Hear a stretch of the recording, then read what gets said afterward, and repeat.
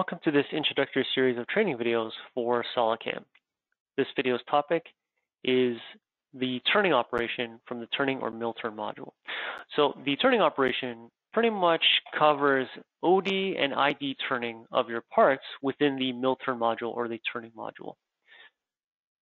So let's take a look at how we would do that here. So to get to the turning operation, you can go to your SolidCAM turning, go to the turning icon over here, or you can do it by right-clicking on either the setup or right-clicking on your last toolpath, going to add turning operation and turning. Now, the reason you might want to right-click on a toolpath is because you want to insert an operation immediately after. So by right-clicking on my previous facing operation that we covered in the face turning operation video, I can add the turning operation after that. And the reason you want to make sure that you know exactly where you're putting your turning operations is because each turning operation is essentially a stock recognition toolpath. These toolpaths are going to look at the updated stock to know where the material is in terms of entry and exit and where to do the step overs. So if you put a toolpath that is out of order, you won't be able to really calculate it accurately because it's going to be looking at the updated stock at the time and place that you put it in your tree. So it's always a good idea to either work in order, or if you're working on a toolpath and you don't want to save it just yet, you want to add it to the list and then maybe shuffle it in after, you can always do a save, which will add it to the list, and then you can drag and drop it into the proper order later on. So let's take a look at the turning operation. Again, we use the same workflow of geometry, tool, levels, technology, link, and pretty much they all work the same way. In this case, the turning operation allows you to do both outside and inside turning, front and back turning if you had that as well. We're going to go through that when we get to the mode section. But in the geometry section, similar to what we would have seen in some of the other toolpaths, you have the option of using either wireframe geometry or solid geometry. Now this holds true for all the turning toolpaths, but in turning itself, this might be useful depending on the model that you're working with. In terms of wireframe, it's actually referring to the target profile we generated when we created the part in the first place. To see how we created the target profile and the stock profile, I'll refer you to the Getting Started in Turning and Mill Turn CAM part video in this introductory series. So with that sketch that represents the target profile, I can use wireframe. So if I just click on New Geometry, first thing you'll notice is that green highlight there that represents my updated stock shows that it has already been faced. If you recall from the previous window, I already have a facing operation applied to this part. To review the face turning operation, I'll refer you to the face turning video in the introductory series.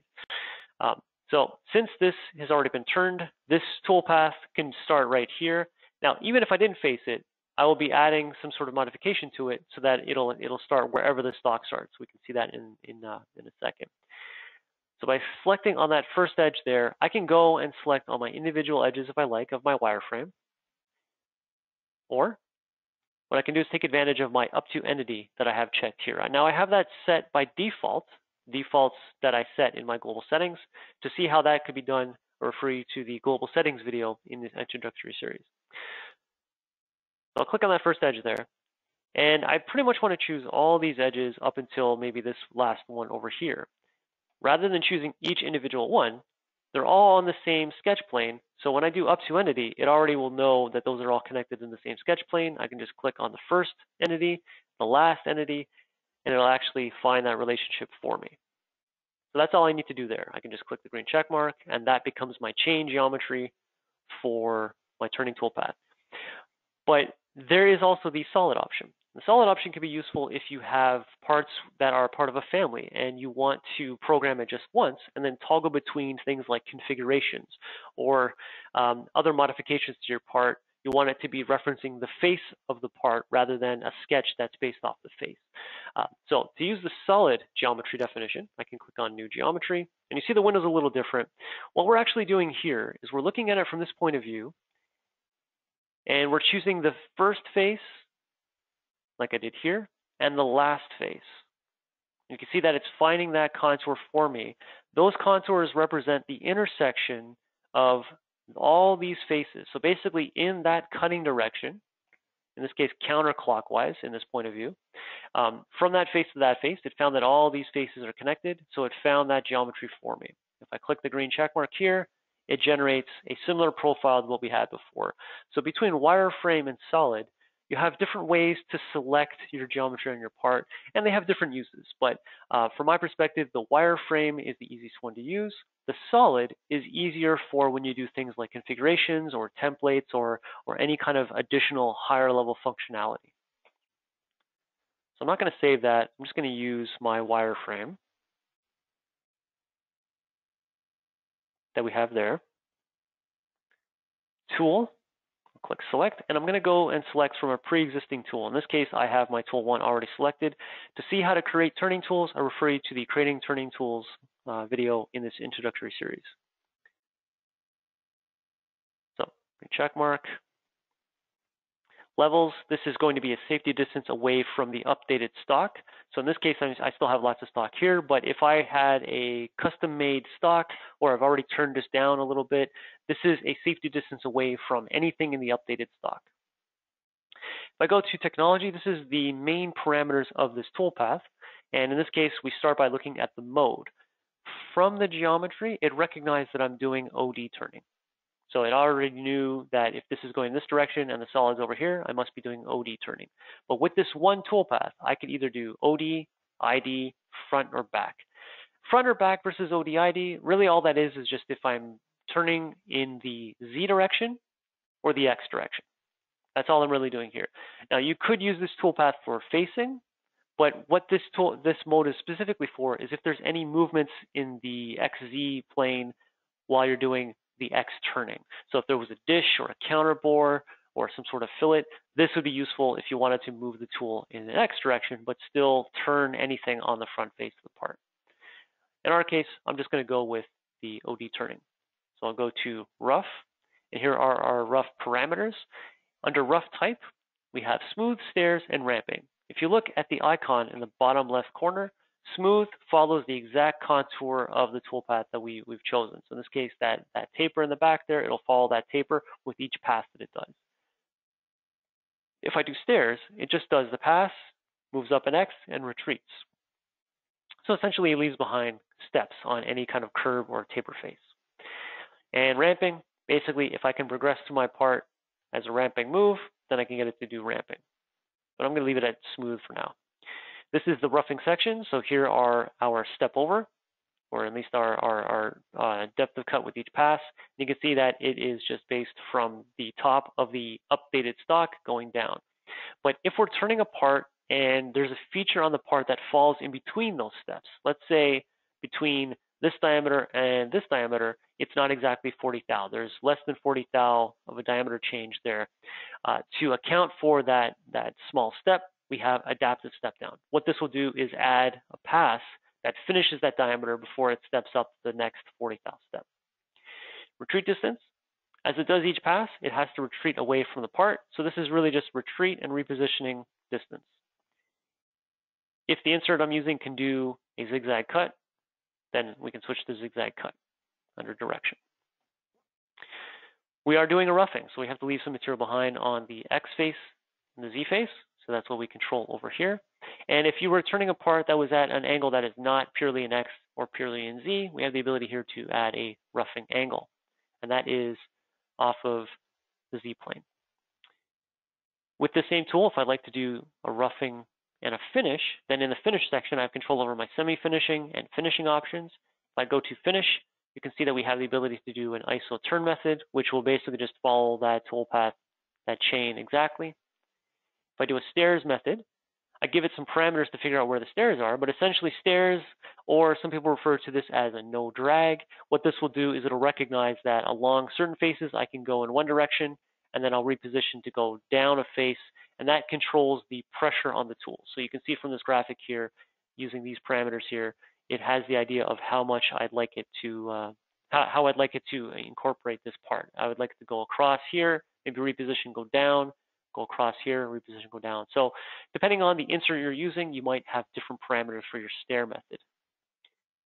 And then there's down only. If this tool can only take pressure on the down force, then it'll go down, reposition, and go down. So you'll see that when you do different tool paths, you might want to equalize the pressure or control where the insert is working with down only. For what we're doing here, I'll just leave it as ISO turn method. strategies. There are some parts, for instance, my part here, where this tool, if I just add the tool to my mouse here, obviously the insert does not have enough of a clearance to finish that groove. I don't even want it to try doing that groove. I just want it to jump across the top here. So what the descending motion controls allow me to do is, if I didn't want to go in those grooves, I can just say non-descending, meaning that it won't go into that. It will just continue that diameter and go up. Essentially, you can think of this as up only in terms of a strategy. Geometry splitting. If the part is so long that I don't want to turn the whole thing and then eventually have a really thin diameter, almost like a wet noodle on my lathe, then I can get it to be separated into sections. And that's what these sections here are.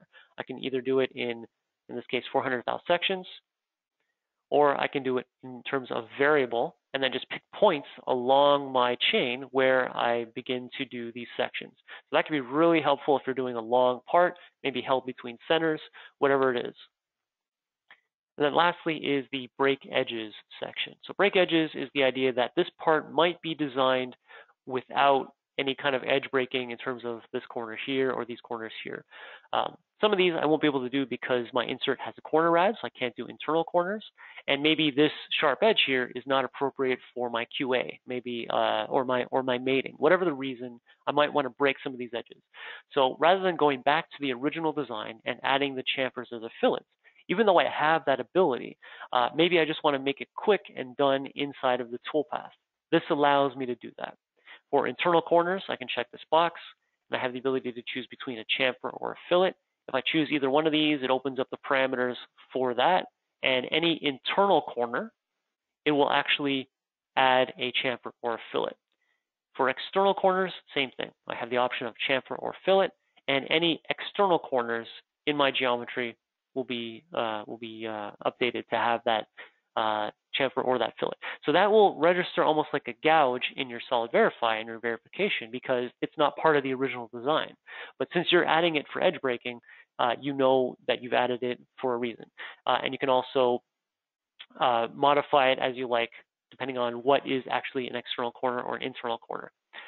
One thing to note with the edge breaking is that the first point in your chain, if we just go back to my geometry, this point right here does not count as an external corner. It is the beginning of the chain. So it doesn't know if that point, that vertex leads to a line that makes it external or internal. So in that case, you'll need to do some work in the modified geometry section to get it to look like an external or an internal corner. For help with that, I refer you to the tips and tricks videos on our YouTube channel where I cover that specific trick. If I just do a save and calculate, we'll see with my non-descending, it doesn't go in the groove, but it does include the first chamfer. If we zoom out here, we can see that it did my 40,000 steps, and then there is a final finishing pass. What we can do is do a quick simulate on that. And in the turning and mill turn module, there's an additional simulation called turning. What that gives us is just basically this profile view, this cross-section view of our turn part. And it lets us see everything in preview. So we can see the movement of the tool as it goes across, taking those cuts. Now the turning module, the turning simulation in the turning and mill turn module doesn't provide any stock recognition or collision detection. So you'll still want to refer to the turning to the HostCAD and the Solid Verify for your simulations. But another thing to note about a difference between this module and the milling module is that once you get into Solid Verify, you actually have some additional views here. So I can look at it from the profile view as well. I can look at it as a whole, like normal. I can look at it with half, 3/4, 1/4 sections. So this can be very useful if I'm doing any turning on the inside, and I'd like to see what it looks like in that cross-section view. Any questions of this or anything else from SolidCAM, just give us a call at 1-866-975-1115, extension 2, and stay tuned for the rest of the videos on this YouTube channel. Thanks for watching.